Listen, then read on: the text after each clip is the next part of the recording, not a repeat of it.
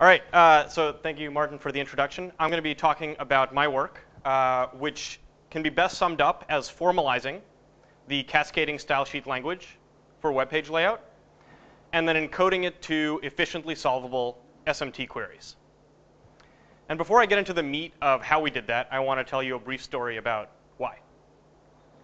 So this is my first time in Amsterdam. As any American tourist, I wanted to check out the sites, so I went to Amsterdam's tourist website, which lists all the fun things you can do in the city. Please check it out. I found it very useful, and probably the reason for that is because the designer of the site was thinking about me and my needs when designing the site. They were not, for example, thinking about my grandmother, who has failing eyesight and instead browses the web with a larger font size. For her, the page looks more like this. And you can tell the designer wasn't thinking about her needs because, for example, some of the buttons are impossible to click with this larger font size. Now, I don't want to belabor the point that web design is hard. I suspect most of you have made web pages in your past, and I suspect most of you did not find it a thoroughly enjoyable experience. We know these jokes. They appear on coffee mugs, and we tell them to our colleagues. And we also understand that the internet is now used for getting an education, for finding a job, for receiving healthcare, and really all of the very important things that we do in our daily lives. So it's really rather unfortunate that designers of websites don't have tools, verifiers, bug finders, debuggers, synthesizers, to assist them in this task. Now, our community has developed a host of these tools for other domains and for general purpose programming languages. But these tools haven't been applicable till now to the task of web page layout. And the reason for this gap is that web page layout is defined by this large informal specification. Hundreds of pages of English text, millions of lines of C++ that implement web browsers, and of course test cases to tie it all together. What I have done with my co-author in this work is to bridge this gap with a project we call Cassius, which is our formalization of cascading style sheets and an encoding of that formalization to efficiently solvable SMT queries. So I'm going to tell you about how we did that. But before I dive into that, let me first talk about the tools you can build on top of Cassius. How Cassius is useful to transferring formal methods work to web page layout. And I'm going to start by explaining browsers. Now, we've all used browsers, so this shouldn't be too complicated. At a high level, you can think of a browser as taking inputs, like content in the form of an HTML page, layout instructions in the form of CSS, and some user preferences, like the size of the browser, and turning them into a rendering of the web page. And when I say rendering here, what I really mean is a tree of boxes, each of which has an assigned width, height, and position. For the purpose of this explanation, it's maybe best to think of a browser as using known inputs, HTML, CSS, and preferences, to fill in unknowns in the rendering. And our tool, Cassius, as a declarative specification for browsers, can do the same thing. But as a declarative specification, it can also do this in reverse, using known renderings to fill in unknowns in the user preferences and the CSS file.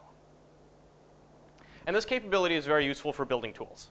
I'm going to give you just 3 examples about 3 tools that I have built, prototypes admittedly, that make use of this capability to deliver utility to web developers.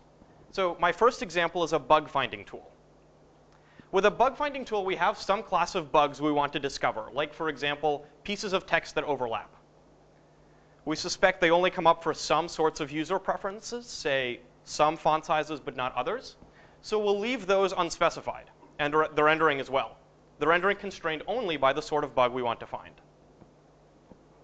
If Cassius can find a way to fill in the holes in the preferences and the rendering such that this constraint, this bug, is present, then it has found a set of user preferences that cause our bug. So that's the bug finding tool. Here's a second tool, and I know I'm blazing through these, but this gives you a taste of what you can do with Cassius. Our second tool that you can build with Cassius is a debugger. With a debugger, we have some fixed HTML and CSS, but it produces an unexpected result. A box is too big, it's positioned in the wrong location, something like that. So what you can do to have Cassius help you debug is to provide Cassius with those inputs as well as the expected rendering. Now, naturally, these inputs and outputs are incompatible. And when Cassius detects such an incompatibility, it's going to produce an unsatisfiability core. That core is going to include a slice of the CSS file, so a selection of lines in the CSS file that are necessary for the incompatibility. So you can use this to help you debug. The core selects a subset of the CSS file that you will need to look at to understand the unexpected rendering. Here's a final tool built on top of Cassius. This one's a synthesizer. It's an example-driven inductive synthesizer, you might call it. So we have several rendering and preference pairs that you provide. And Cassius is going to use them to fill in unknowns in the CSS file. So here, a solution found by Cassius is a way to fill in holes in your CSS file and produce a style sheet given your examples. So that's 3 examples of tools that you can build on top of Cassius. And I'm sure that those of you in this room can think of more. So now that I've discussed using Cassius, let's go on to how it's built.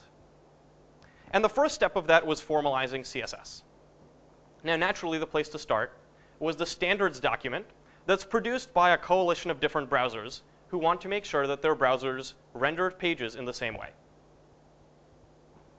But while sometimes this standards document is pretty formal, giving formulas that you can easily translate into mathematics, at other times it is frustratingly ambiguous, like cases where it asks browsers to make a guess as to what the user probably intended. Even more unfortunate is that these ambiguities in the standard are nonetheless relied upon, or their interpretation by browsers is nonetheless relied upon by web developers. So a formalization of CSS that's useful in practice cannot include only the formal parts. It must also include how browsers have chosen to interpret these ambiguities. So we could, of course, go into browser implementations to find this interpretation. Unfortunately, those browser implementations are millions of lines of C++ code. And that C++ code is often focused not just on rendering, but on interaction with the operating system, just-in-time compilation, networking, and so on. Luckily, we found a way to glue the browser implementations to the standard. And that's through a collection of test cases produced by the World Wide Web Consortium. The way these test cases work are that you use your browser to render an HTML, CSS web page. You then ask a user to look at the rendered result, read the text, and decide whether or not the browser passed. And somehow, the World Wide Web Consortium has had thousands of users do this for real-world web browsers, like Mozilla Firefox. To use these tests to guide our formalization, we ensured that our formalization, Cassius, always rendered pages that were pixel perfect identical with existing web browsers. This ensured that all the test cases passed by existing browsers are also passed by our implementation.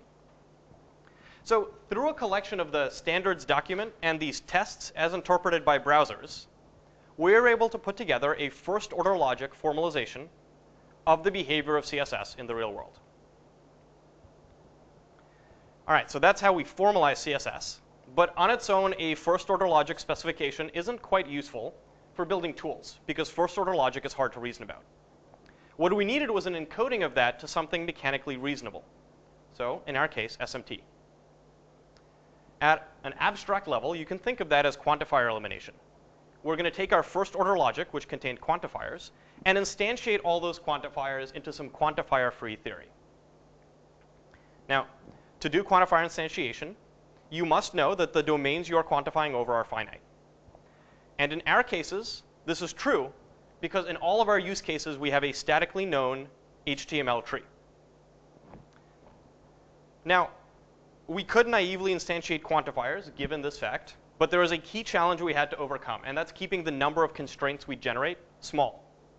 By generating relatively few constraints, in our case only tens of thousands, we can give the SMT solver a problem that it can reasonably solve. There's several things we had to do to achieve this, to overcome this challenge. I'm going to tell you about 2 of them. The first is a modification we had to do to our formalization. You see, in general, in CSS, every box's layout can depend on every preceding box that floats. So you have this quadratic number of overall dependencies, which leads to a large number of constraints to handle these dependencies. We found, and that of course makes the SMT query inefficient to solve. We found 4 restrictions on floats, 4 layouts. They're roughly illustrated here, but note that there are only certain cases where the restriction is active that we can remove from our formalization, make impossible, that reduces this overdependency.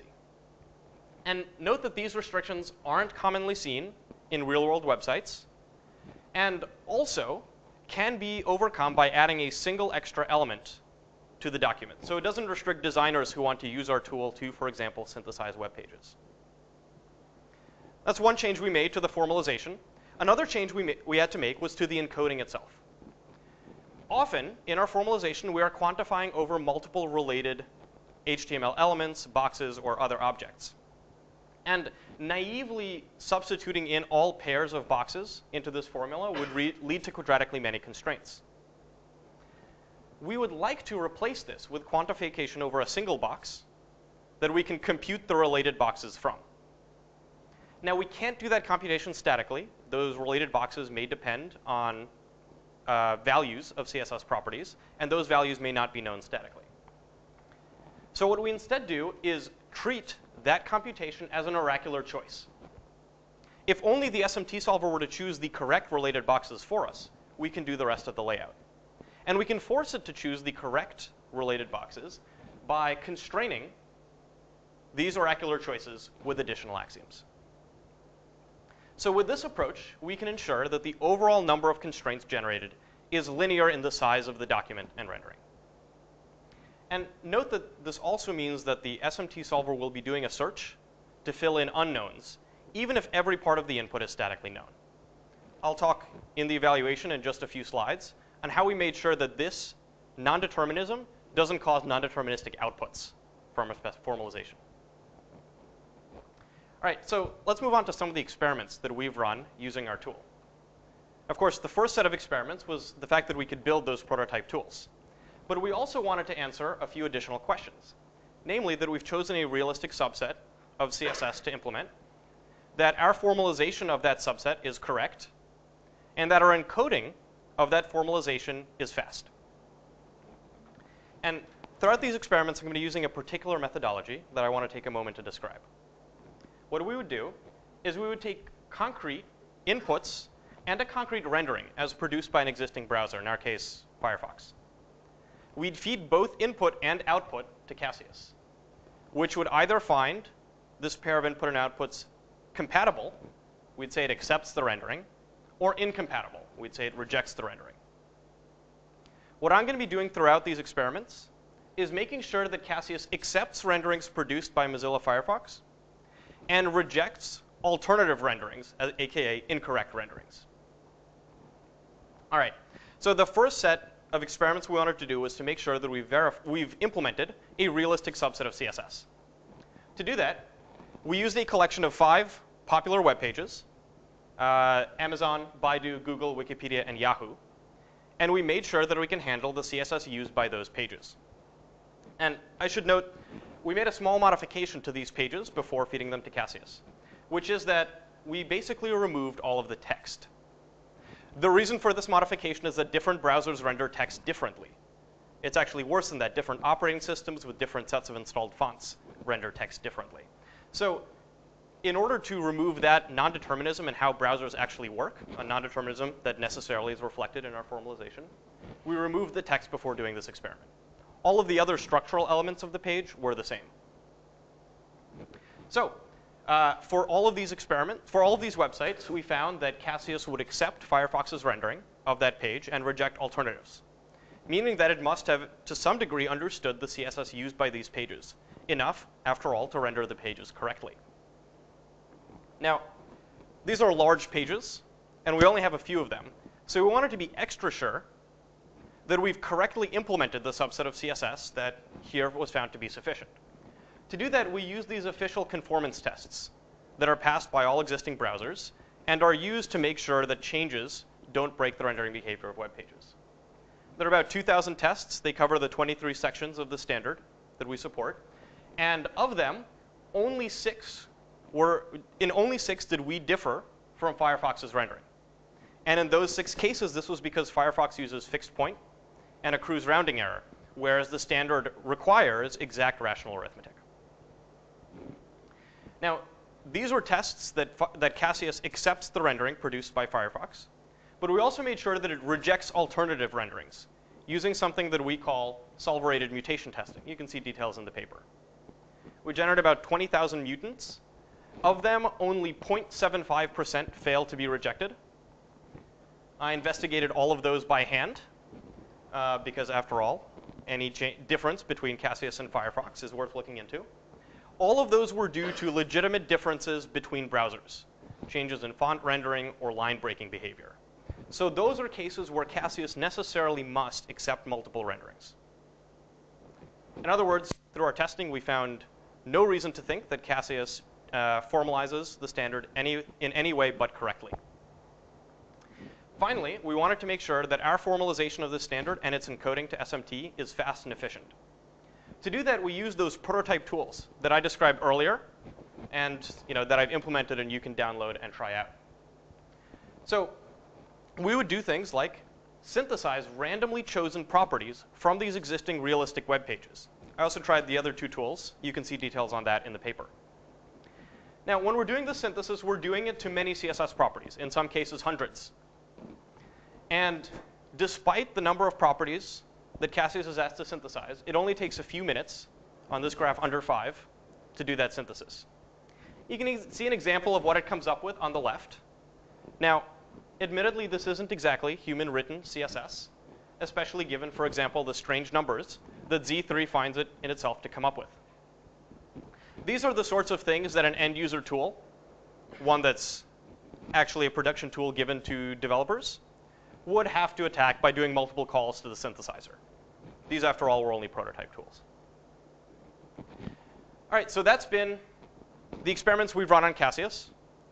We're hopeful that it's useful for building more tools beyond those that we've described here to help web developers with web page layout. Thank you, and I'll be happy to take questions.